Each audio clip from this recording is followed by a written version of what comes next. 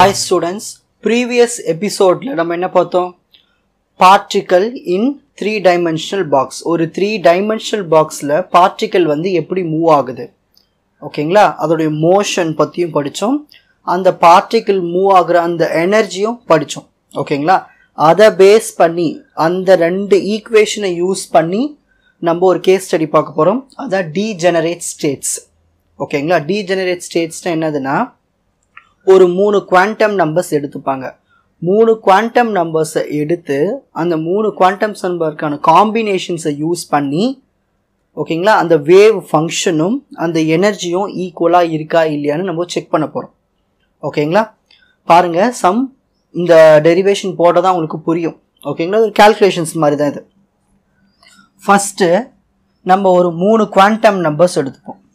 Okay, so first quantum number nxக்கு வந்து 1 எடுத்துப்போம், nyக்கும் 1 எடுத்துப்போம், nz குவாண்டம் நம்பர் வந்து 2 எடுத்துப்போம். இந்த மாதிரி ஒரு மூணு குவாண்டம் நம்பர் எடுத்துப்போம்.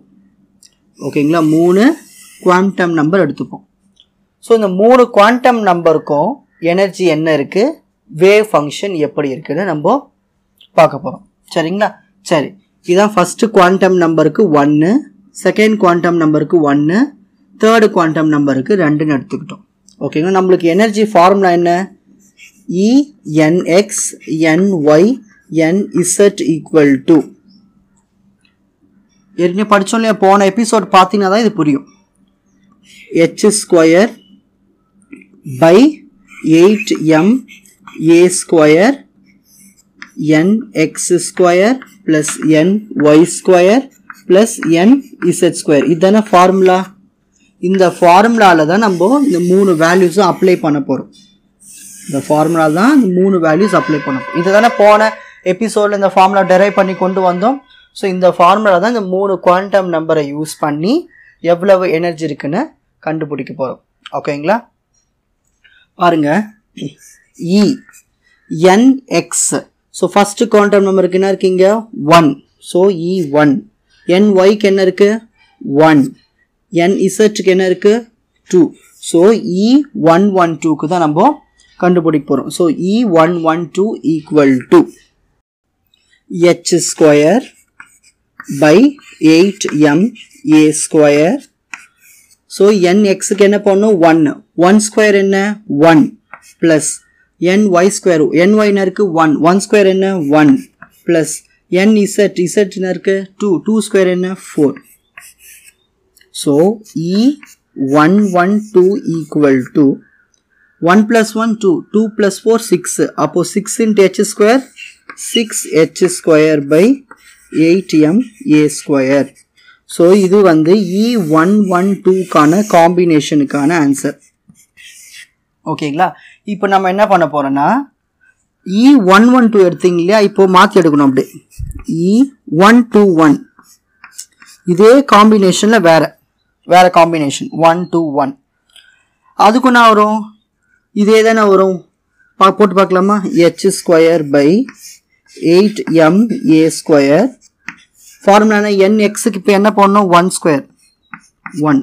நெக்ஸ்ட் இப்போ nyக்கு என்ன பண்ணணும்? 2 போடணும். அப்போ 2 ஸ்கொயர் என்ன வரும்? 4 ப்ளஸ் இப்போ nzக்கு என்ன போடணும்? 1 போடணும். அப்போ என்ன வரும்? 1 தான். 1 ஸ்கொயர் 1 தான். தேர்ஃபோர் E121க்கு என்ன வருதா? h square by 1 + 4 4 5 5 + 1 6. So 6h square by 8m a square. இது என்னது? Second காம்பினேஷனுக்கான answer. நெக்ஸ்ட் இப்போ தேர்ட் காம்பினேஷன் போடலாமா? E211 இதுக்கு என்ன வரும்? அதே ஃபார்முலா தானே, h square by 8m a square. இப்போ nxக்கு என்ன போடணும்? 2 போடணும். அப்போ 2 ஸ்கொயர் என்ன வரும்? 4 ப்ளஸ் இப்போ nyக்கு என்ன போடணும்? 1 போடணும். அப்போ 1 ஸ்கொயர் வந்து 1. nzக்கு என்ன போடணும்? 1 போடணும். Therefore 1 square 1. புரியுதுங்களா? இந்தமாரி மூணு காம்பினேஷன் எடுக்கணும். முதல்ல எடுத்தது 112க்கு, அப்படியே 121க்கு, அப்படியே 211. இந்த மாதிரி மூணு காம்பினேஷனுக்கு எடுத்தானே வருது h square by 8m a square. 4 plus 1 5, 5 plus 1 6. So E211. இதான் third equation. So இந்த மூணு equation பாருங்க, first equation ஓட answer, second equation ஓட answer, third equation ஓட answer எல்லாமே சேமா இருக்கு. இதுல இருந்து என்ன தெரியுது? So எல்லாமே எல்லா எனர்ஜியுமே சேமா இருக்கு. 1 1 2 ஓட எனர்ஜியும் 1 2 1 ஓட எனர்ஜியும் 2 1 1 ஓட எனர்ஜியும் ஈக்குவலா இருக்கு. இதுல இருந்து என்ன தெரியுது? குவாண்டம் நம்பர்ஸ் வேற வேற இருந்தாலும் எனர்ஜி சேம் தான். ஸோ இதான் வந்து ஃபர்ஸ்ட் ப்ரூஃப். ஓகேங்களா? So all energy or equal for different combinations. So different காம்பினேஷன்ஸ்க்கு எல்லாமே எனர்ஜி எப்படி தான் இருக்கு? ஈக்குவலாக தான் இருக்கு. For different combination of quantum numbers. For different combination of quantum numbers. ஓகேங்களா? இப்போ நெக்ஸ்ட் இது வந்து எனர்ஜி கண்டுபிடிச்சாச்சு. ஃபர்ஸ்ட் எது கண்டுபிடிச்சோம்? எனர்ஜி. ஃபர்ஸ்ட் எனர்ஜிக்கு கண்டுபிடிச்சோம். இப்போ அடுத்தது வேவ் ஃபங்க்ஷன். அடுத்தது எது கண்டுபிடிக்க போறோம்? வேவ் ஃபங்க்ஷனை கண்டுபிடிக்க போறோம். நெக்ஸ்ட் என்னது? Wave function. Wave function formula என்ன? psi nx ny nz equal to என்ன வரும்? Square root of 8/a cube sin nx pi x/a அப்புறம் sin ny pi y/b sin nz pi z/c. இதன படிச்சோம் ஈக்குவேஷன். போன எபிசோட்ல இதை தானே சால்வ் பண்ணி கொண்டு வந்தோம். இப்போ இதை யூஸ் பண்ணி, இந்த வேவ் ஃபங்க்ஷன் யூஸ் பண்ணி இந்த மாதிரி மூணு காம்பினேஷனுக்கு சால்வ் பண்ண போறோம்.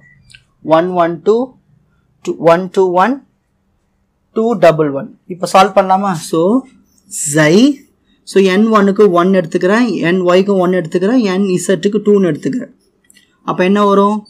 இதில் எதுவுமே வர, இதில் அப்படியே வந்துடும். 8/square root of 8/a cube sin இந்த nxக்கு பதிலாக மட்டும் நீங்கள் என்ன பண்ணணும்? 1 போடணும். அப்போ 1 போட்டால் 1 போடலாம், ஒன்று தான். So 1 into pi x/a. ஓகேங்களா? Next sin. இப்போ nyக்கு என்ன பண்ணணும்? இதான் ny. அப்போ nyக்கு 1 போடணும். So 1 into pi y. Next nzக்கு என்ன பண்ணணும்? 2 போடணும். So 2 into pi z 2 pi z/c. ஓகேங்களா? இதான் ஃபர்ஸ்ட் ஆன்சர், நம்மளுக்கு கிடைச்சிருக்கிற ஃபர்ஸ்ட் சொல்யூஷன். ஓகேங்களா? நெக்ஸ்ட் இதே மாதிரி இப்போ அடுத்த காம்பினேஷன் போடலாமா? xi 1 2 1க்கு போடலாம். ஸோ அதுதான் வரும் 1 to 1. அப்போ nxக்கு 1 போடணும். அப்போ sin 1 into pi x/a. Next இப்போ nyக்கு என்ன போடணும்? 2 போடணும். அப்போ என்ன வரும்? sin 2 into pi y 2 pi y/b sin. இப்போ nzக்கு என்ன போடணும்? 1 போடணும். So 1 into pi z/c. So இதான் வந்து செகண்ட் சொல்யூஷன். ஓகேங்களா? இப்போ அடுத்த காம்பினேஷனுக்கு போடணும். xi 2 1 1 இந்த காம்பினேஷனுக்கு போடணும். சேம் அதே தான் வரும், ரூட் ஆஃப் 8/a cube. இப்போ nxக்கு என்ன போடணும்? 2 போடணும். ஏன்னா 2 தான் ஃபர்ஸ்ட் இருக்கு, எக்ஸ் பொசிஷன் இருக்கு. So sin 2 into pi x 2 pi x/a. அடுத்தது என்ன போடணும்? nyக்கு 1 போடணும். ஏன்னா இங்க 1 தான் இருக்கு. So 1 into pi y sin pi y/b. Next sin nzக்கு என்ன போடணும்? திரும்ப 1 தான் போடணும். ஸோ அதனால sin 1 into pi z/c. ஓகேங்களா? இதுதான் தேர்ட் ஓட ஆன்சர். இப்போ நல்லா கவனிங்க. The wave function of 1 1 2 combination, wave function of 1 2 1 combination, wave function of 2 1 1 combination. இது பாருங்க, இது எல்லாத்துலயும் ரூட் ஆஃப் 8/a cube இருக்கு. இதில் sin pi x by a இருக்குது, இதில் sin pi x by a இருக்குது, இதில் sin 2 pi x by a இருக்குது. ஈக்குவலாக இருக்கா? இல்லை. ஸோ எதுவுமே ஈக்குவலாக இல்லை, வேறு வேறு மாதிரி இருக்குது.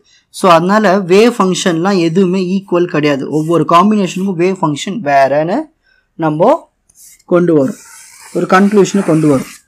நல்லா கவனிங்க, இங்கே காம்பினேஷன்ஸ் வேறவா இருந்தாலும், ஒரு பார்ட்டிக்கலோடைய காம்பினேஷன்ஸ் குவாண்டம் நம்பர்ஸ் வேற வேற இருந்தாலும் எனர்ஜி சேமாக தான் இருக்குது, ஆனால் வேவ் ஃபங்க்ஷன் சேமாக இல்லை.